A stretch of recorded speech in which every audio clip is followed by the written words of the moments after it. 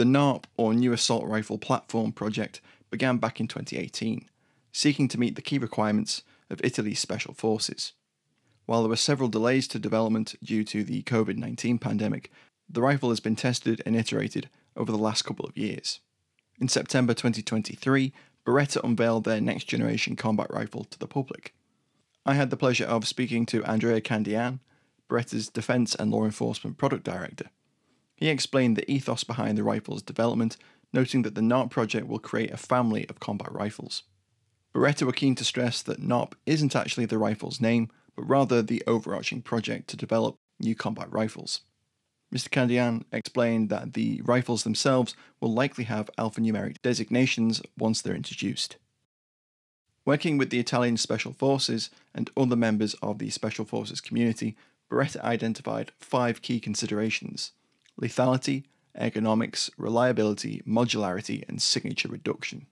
Mr. Candian explained that Beretta systematically analysed and tested various options for each of the rifle's key features, selecting the ones which optimized one or more of the key considerations. One example of this is the development of a proprietary 3-prong muzzle device which reduces the weapon's flash signature, and similarly the incorporation of a Cerakote finish designed to reduce the IR signature of the weapon. Beretta also noted that they've developed their own new 3D printed Inconel B-silent suppressors which will pair with the NARP program rifles. The rifle also features either a single or 2-stage trigger. The trigger of the rifle on display at SHOT Show, which I had the chance to handle, was impressive with a notably short take-up and crisp break. As you'd expect, the rifle's controls are fully ambidextrous and also symmetrically positioned on both sides of the receiver. NARP's 5.56 incarnation will be available in 11.5, 14.5, and 16-inch barrel configurations. In a departure from Beretta's current ARX-160's use of polymer, the new rifle's upper and lower receivers are both made from aluminium. It weighs around 3.2 to 3.3 kilograms, about 7 pounds, and has a quick detachable forend actuated by a single latch on the right-hand side, with a 12 o'clock rail and M-lock interfaces. Unlike the AR-15, the rifle's recoil spring is housed within the upper receiver, which allows an adjustable buttstock to be used, with Beretta developing their own design. Since its unveiling, the rifle has been seen paired with both Lancer L5 AWM translucent magazines and Magpul PMags. The weapon uses a short-stroke gas system with a 2-position, normal and suppressed, adjustable gas port, and has what Beretta describes as a prismatic bolt carrier with a rotating bolt. This reportedly minimises vibration and reduces fouling issues. For ease of cleaning, the handguard can be removed and the gas system stripped in a matter of seconds, and the captive bolt group can be removed from the rear of the upper receiver without having to remove the T-lever charging handle. The initial configuration of the NARP program to be unveiled was unsurprisingly a 5.56 by 45 chambered rifle, with various barrel length offerings, but Mr. Candian emphasised that it is not an AR-15 pattern rifle. Though, given the ubiquity of the AR-15, the new rifle does borrow features from the familiar platform.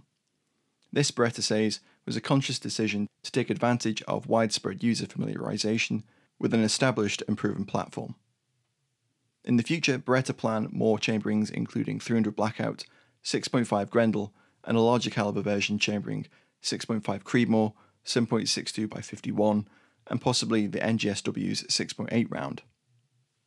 Development and testing was said to be rigorous, shaped to fulfill and exceed NATO's D14 handbook on the evaluation procedures for future NATO small arms weapon systems.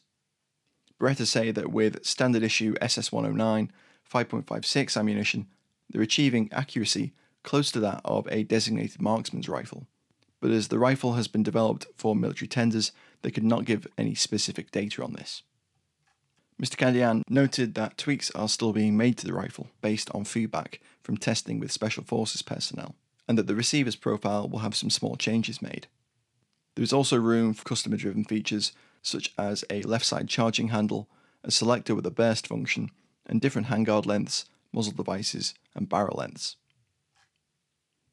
With a number of European nations expected to begin seeking replacements for their current service rifles in the near future, Beretta are making a concerted effort to revamp their military offerings and are positioning themselves to compete with other major players within the small arms sector. Be sure to check out the new TFB TV video from my friend James for another look at Beretta's NARP with some additional input from Beretta representatives. If you haven't seen it already, do check out my video on Ohio Ordnance Works' new 338 machine gun. Don't forget to like, comment, share and subscribe. If you enjoy these videos, please consider supporting my work through Patreon or check out the History of Weapons and War app. Links to both of those are in the description box below. Thanks again for watching. Catch you next time.